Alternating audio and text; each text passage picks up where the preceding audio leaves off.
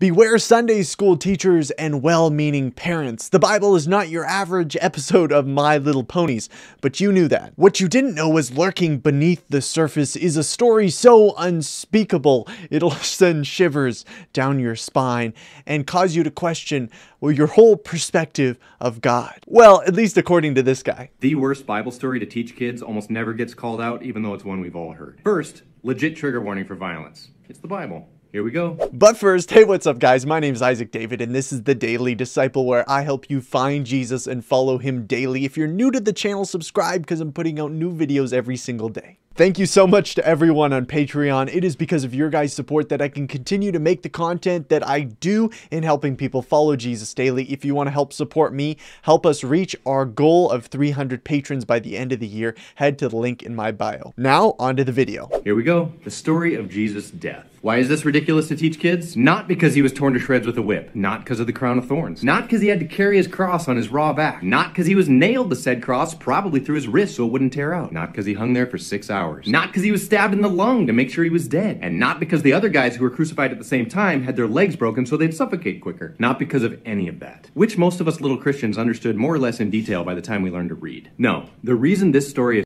up is because kids are taught that Jesus' dad did this to him. His old man orchestrated the whole thing. To be fair, that is a pretty interesting twist. I'd watch that movie. How's there gonna be comeuppance for Jesus' dad? Nope. Sorry, kiddo. Jesus' dad is the main character.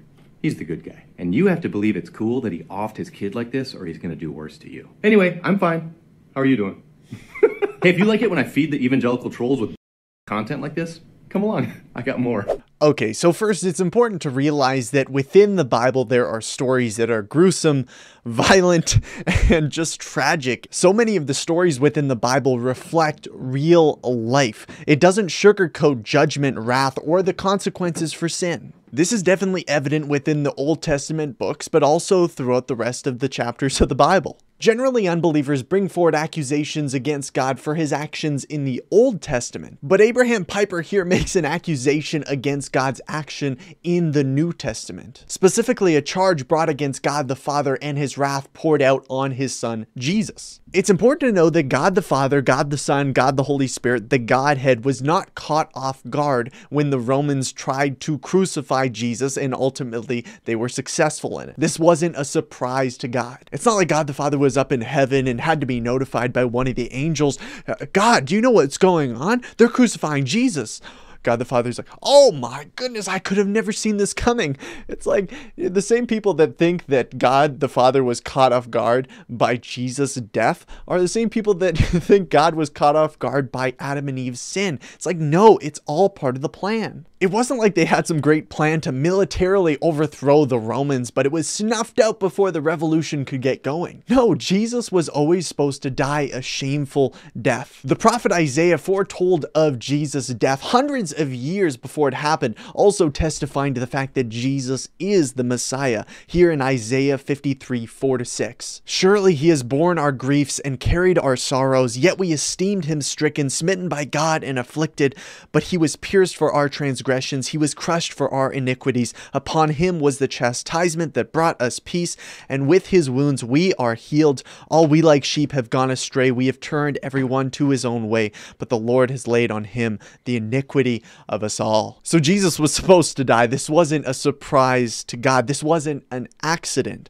But he died for specific purposes. What are they? Well, I'd like to put forward that Jesus died to satisfy the wrath of God. You see, in Romans 5:1, it makes it pretty clear. It says, since therefore we have been justified by his blood, that is Jesus, much more shall we be saved by him from the wrath of God. However, some people can't come to terms with the fact that God is wrathful. That doesn't seem to align with their understanding of God. You know, God's all kind of warm and fluffy and, you know, he's just like a nice guy. Why would he be wrathful or judgmental? So in order to kind of fix this disconnect they have in their mind, they create the following fictitious scenario. In this scenario, the devil is in charge and Jesus needs to die in order to buy our souls back from the devil. In essence, it's a deal with the devil. In this scenario, the wrath of God doesn't need to be satisfied. The wrath of the devil is the real thing that needs to be satisfied. I often think of Greek mythology when people start promoting this kind of theological perspective active or ones like it. You see, Hades is the god of the underworld. He has certain rights and responsibilities. He's kind of evil, and yet he serves a certain purpose in keeping things in order and managing those who are fit to be cast into the underworld. Okay, so let me make this clear. Satan is not in charge of hell. He's not down there partying or judging or torturing.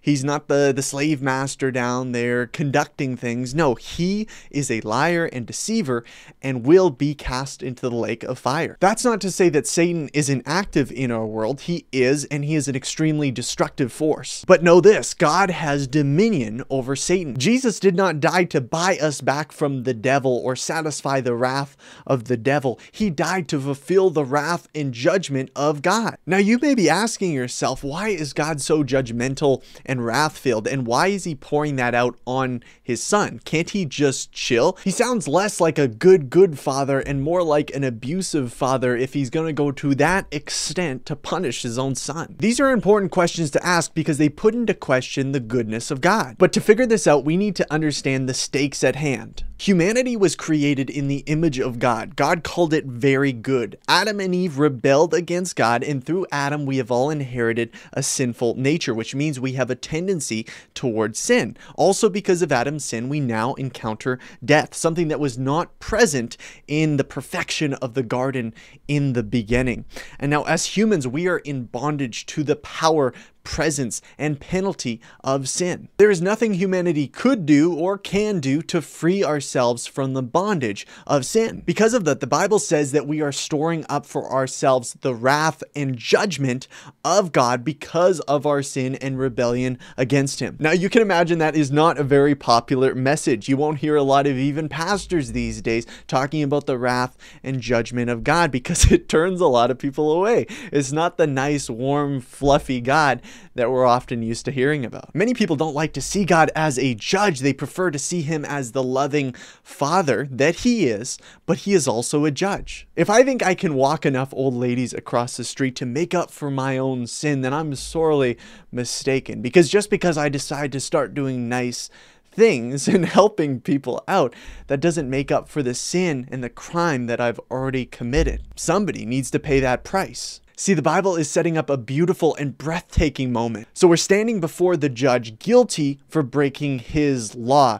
We say, oh no, I'm a good person, because we're comparing ourselves to other people. But when we compare ourselves to God's perfection, we fall infinitely short. So we are standing guilty before God. But then the judge's son steps forward and says, I will take their penalty on myself. You're stunned. You can't say anything. In a moment, your life has changed because of the sacrifice of another. But here's the beautiful thing about Jesus as the Savior. He did not go to the cross begrudgingly. He went willingly. So when people accuse God the Father of being this abusive, tyrannical father, pouring out the wrath on his son who doesn't deserve it, they're missing the point. Jesus loved the world so much, and God the Father loved the world so much, that not only God the Father gave his son, but Jesus gave himself up willingly for us. He died so that you could be freed from the power of sin, the penalty of sin, and one day the presence of sin when he makes the new heavens and new earth. Because God is good, he has to punish sin, but in his mercy, he provided a way out. Not only that, but he's given you a path to become a new creation. When we put our faith in him, we become something new. The old self is gone. The new has come. That is amazingly good news, not of an abusive father who tyrannically pours out his wrath and judgment on his only son, but a good and loving father who sacrificed his own son, and his son gave himself up willingly to die for his people. Like, are you kidding me? That is such good news that should be shared with your nieces, with your nephews, with everybody in your Sunday school, with everybody that you can possibly share it with. It is the gospel. It is the good news. There's nothing better. Thank you so much for watching, guys. If you enjoyed this video, I encourage you to give it a like down below and subscribe, because I'm putting out new videos every single day. Once again, a huge shout out to everyone on Patreon. It is because of your guys' support that I can continue to make this kind of content and fulfill this mission that I believe I've been given by God to help people follow Jesus daily. So thank you so much. I love seeing all your faces on our monthly video calls where we discuss different topics. It's always a blast hearing from you guys. And if you want to join in on those, join Patreon, and I'd love to meet you and get to chat with you. Thank you so much for watching again, guys, and I will see you guys next time. Bye-bye.